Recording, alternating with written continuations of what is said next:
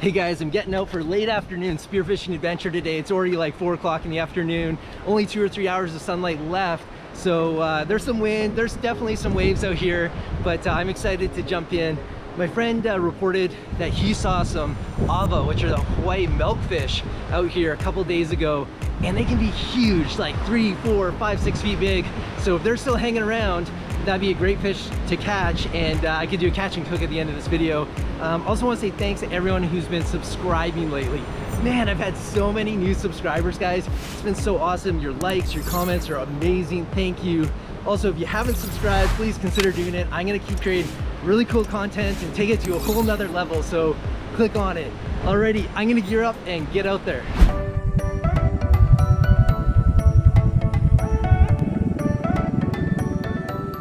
Doesn't the water look so good today?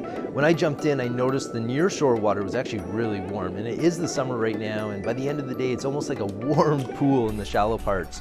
The underwater visibility wasn't the best. It was a bit cloudy. If you look into the distance towards this eagle ray, you can see that it was a little bit stirred up. What always motivates me to get out here is the fishing. But whether I catch something or not, spending time on the reef and soaking up every minute always feels like it's worthwhile to be out here.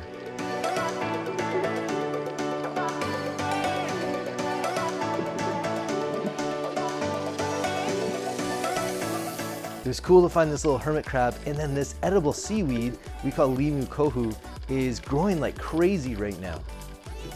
I was testing out my GoPro with an underwater tripod here to see if I could get some cool close-up shots like this of the reef fish.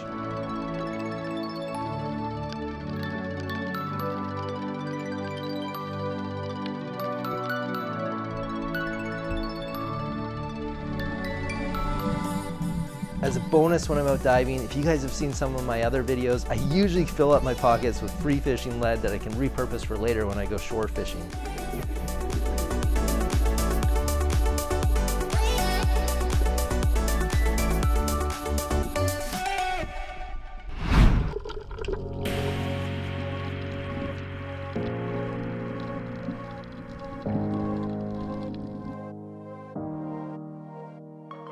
So my plan today was to go hang out at the end of the reef where the reef meets the sand, and to see if I could spot any of those cool milkfish that my friend had seen a few days earlier. I was testing out this cool throw flasher. It's basically 2 big fishing flashers tied to a piece of rubber so that it sinks nice and slowly, and if I want to sink faster, I just cut off a bit more of the rubber. I'm hoping that while it's sinking, it might catch a sun ray or two and flash back and get the attention of a giant fish to bring him in for a close shot.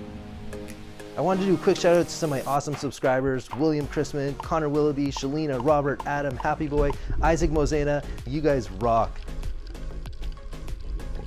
Right here, one solitary milkfish swims out of nowhere directly in front of me.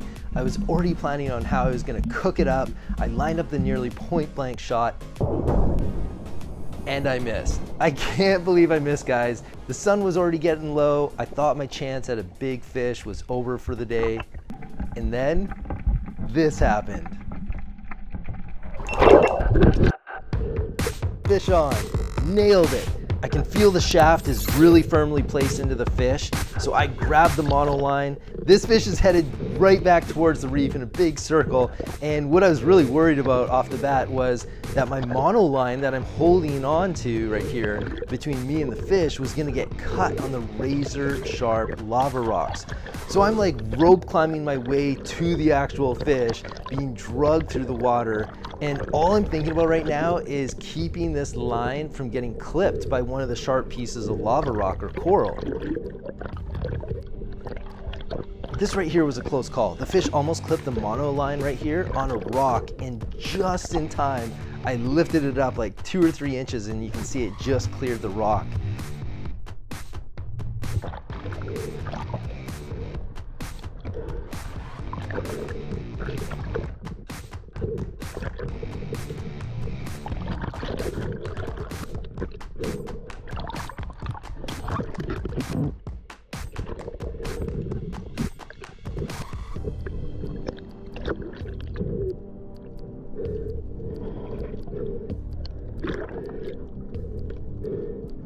As soon as I got hold of the fish's collar, I grabbed my knife and I brained it.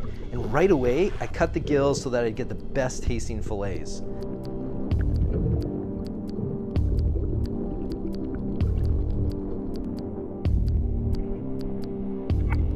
Up until this point, it all happened so fast. Like everything was a blur, and right about here I'm thinking to myself, this fish is really heavy and might be bigger than I thought it was when I first initially pulled the trigger.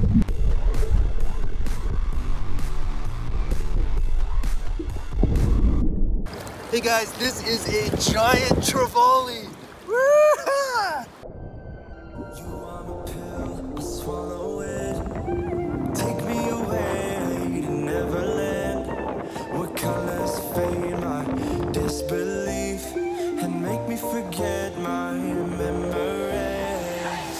Rent a car you can't afford. Alright guys, had to use this cart here to get them back up to the vehicle. So big. Man, I can't wait to do a catch and cook with this one. It's gonna be so awesome. Doesn't matter if the sun goes down. We'll still be up, still be up. Don't care about the place we found. We'll still be up, still be up. We're in this together. We both fall down. Doesn't matter if the sun goes down. We'll still be high when the lights out.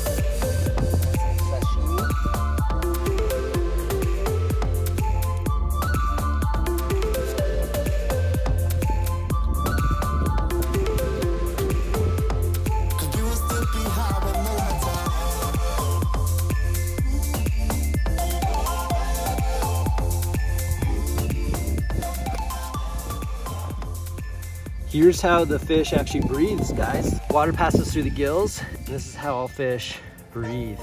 The gills on this are huge, so they demonstrate it really well. But because the gills are an organ, and I'm probably gonna eat this fish in 1 or 2 days, organs start to deteriorate really quickly.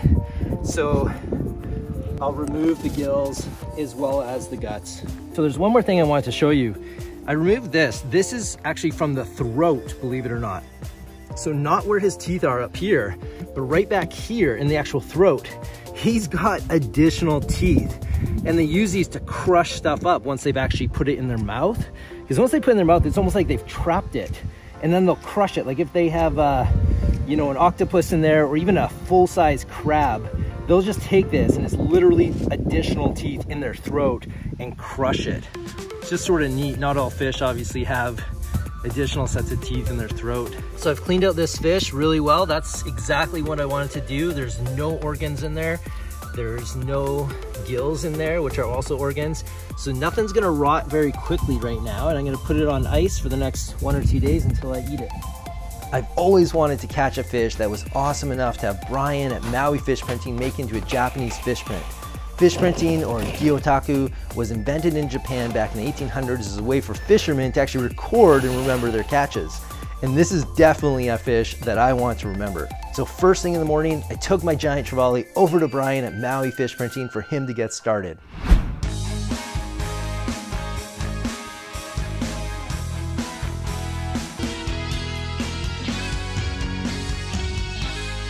I'm gonna do a fish print of this massive Ulua right here. Congrats, Michael. What a good thing to spearfish.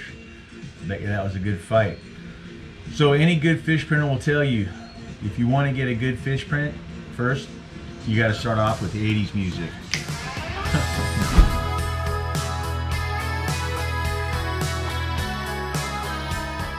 Brian is a veteran fish printer. He knows what he's doing. His artwork is amazing. He paints your fish with a non-toxic ink and then covers it with this super delicate rice paper. It has the coolest look in it. You can see all the fibers and everything. Once the print is complete, the fish can actually be washed and then you can eat it. I can't wait to see the final product. I'll make sure to post it here at the end of the episode.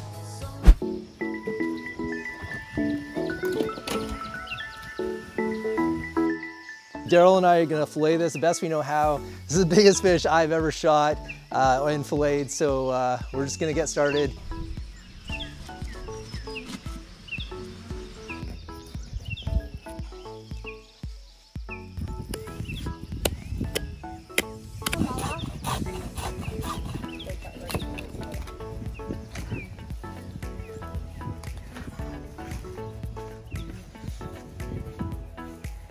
to get all the meat that's sort of in between these bones right here, I actually use like an ice cream scoop usually. I haven't had a fish this big before, but some of the other big fish I've had, it works out really well. So just get every last bit of meat, you just put it in there, scoop it, and it comes out super nice and easy.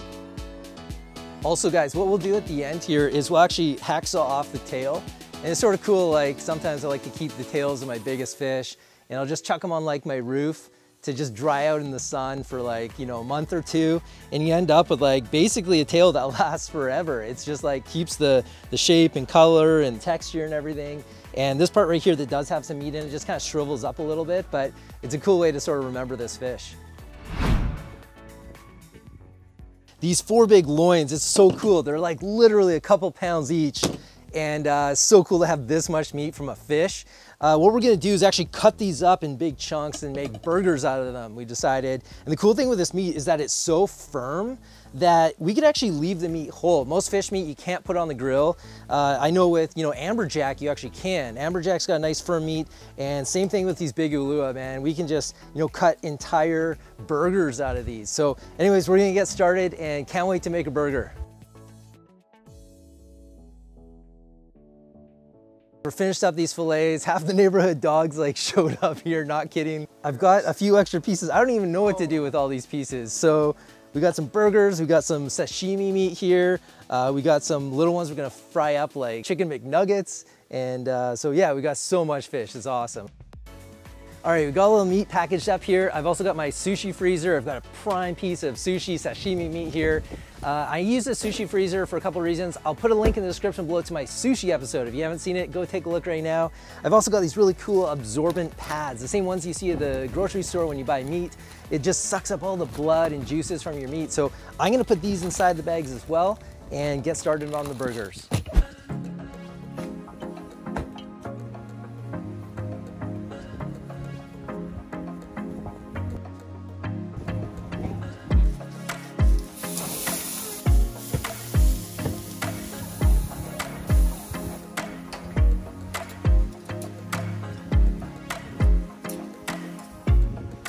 These burgers look so good. They're like mouth-watering, juicy goodness. I just want to say this Ace seasoning, Ace's First Cast, if you're familiar with Ace videos, I'll put a link to his channel below.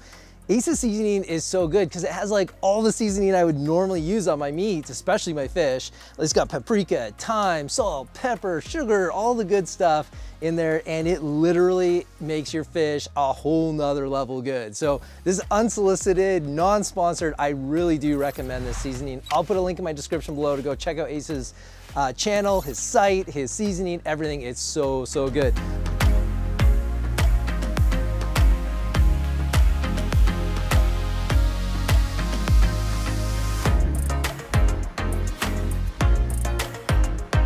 All right, going in for the first bite.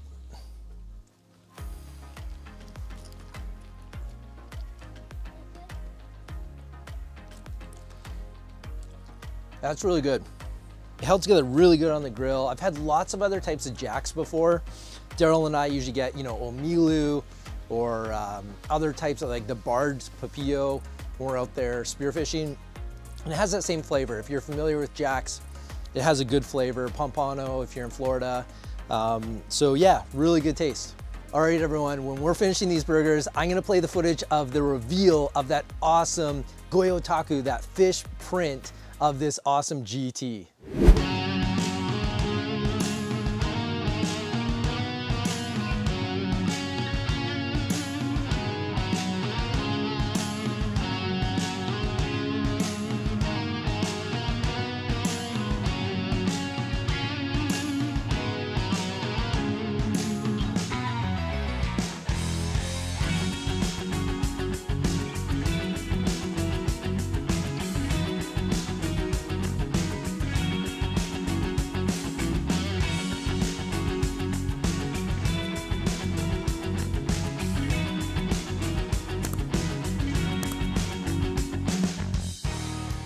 Thank you everyone for watching. This was such an awesome episode. What an awesome fish, what a catch, what a cool fish print it turned out. Thank you so much, Brian. And thanks everyone who's watched today. Please hit the like, subscribe buttons if you want to see more, and we'll see you on the next one.